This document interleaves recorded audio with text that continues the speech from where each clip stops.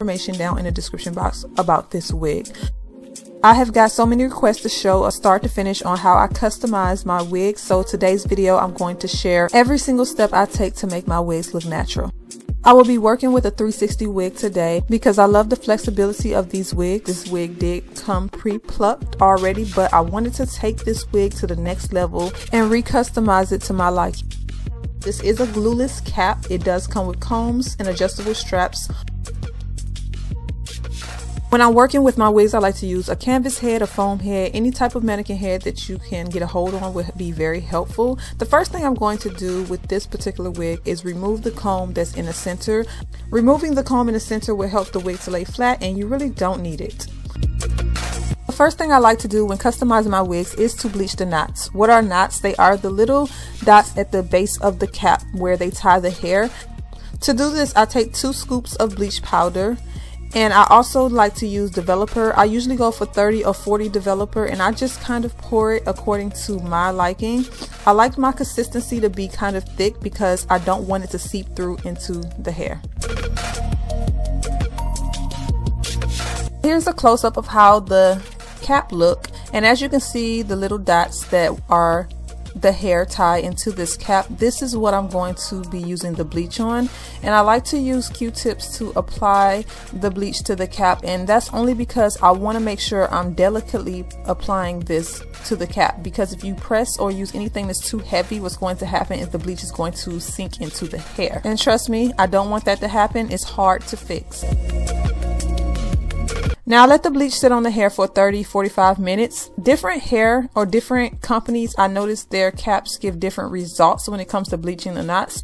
The number one problem a lot of you always tell me is that when you bleach the knots, they become brassy or orangey looking, and that's normal when it comes to using bleach. So what I like to do is go back in and take a purple shampoo. I will be sure to put my favorite ones down in the description box, but I like to go ahead and shampoo the cap only where I bleached the knots. Let it sit for a good 2 to 3 minutes and then rinse. And as you can see, that instantly corrected the problem.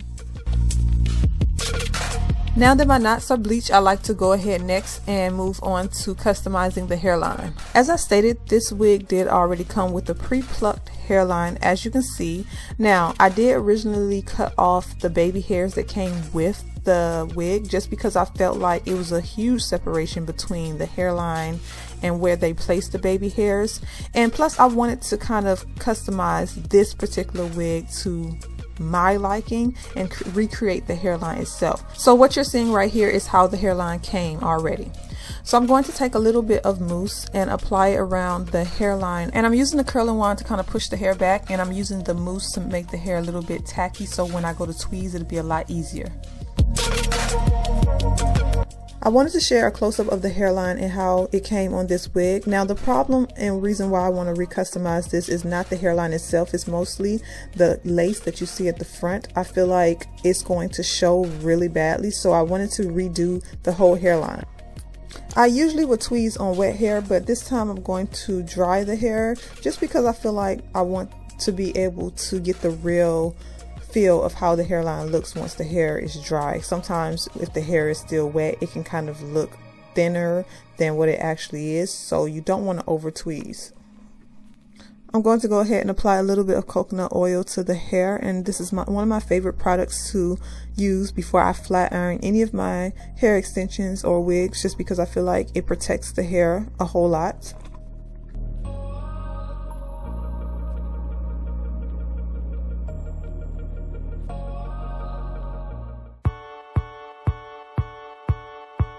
So let me just be very clear about this. Do not make a mistake and use tweezers that are no good. You want to make sure you have a good pair of tweezers when doing this. It makes a huge difference on the outcome of the results and also just how long it takes to actually do this. So I begin at the front of the hairline, and what I'm doing is tweezing the front and getting rid of any knots that did not bleach that are very visible.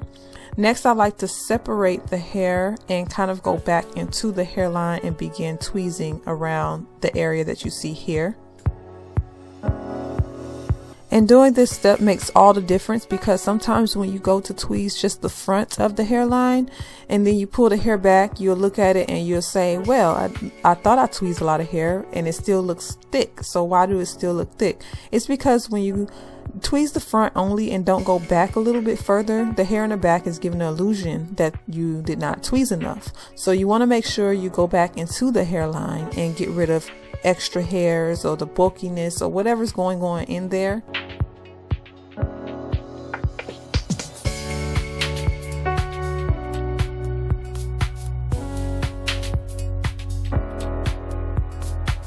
And when I'm doing my tweezing, I like to do every other section. So I will tweeze a little bit in one section, skip a section, and then tweeze some more.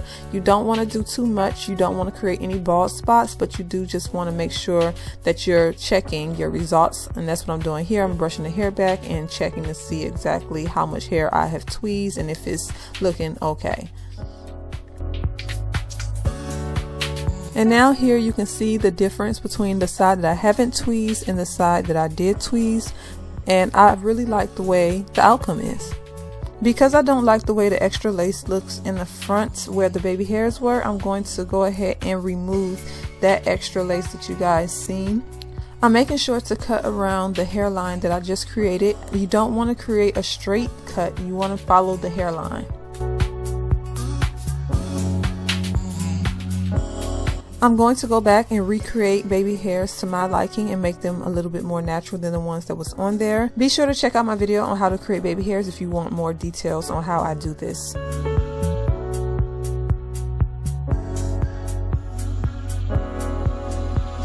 Now that the hairline is created and the baby hairs are complete, I want to share with you guys how it looks applied. Instead of a wig cap, I did use my fake scalp method on this wig today. So if you would like to see how I do that, make sure to click the link in the description box and see that video. So here's the finished results. I decided to go ahead and glue this wig down so that you guys can see how the full effect is of this wig when it is attached to the head. You don't have to glue it down if you don't want to. It still will look very, very natural. I really like the end results, and I know some of you will probably have a problem with all the steps that I took to get the wig to look this natural, but these are honestly the steps that I like to take. It's not a hassle for me, but if you are a little bit more into doing less work, I do have videos sharing different ways you can make your wigs look natural without putting in so much work. Again,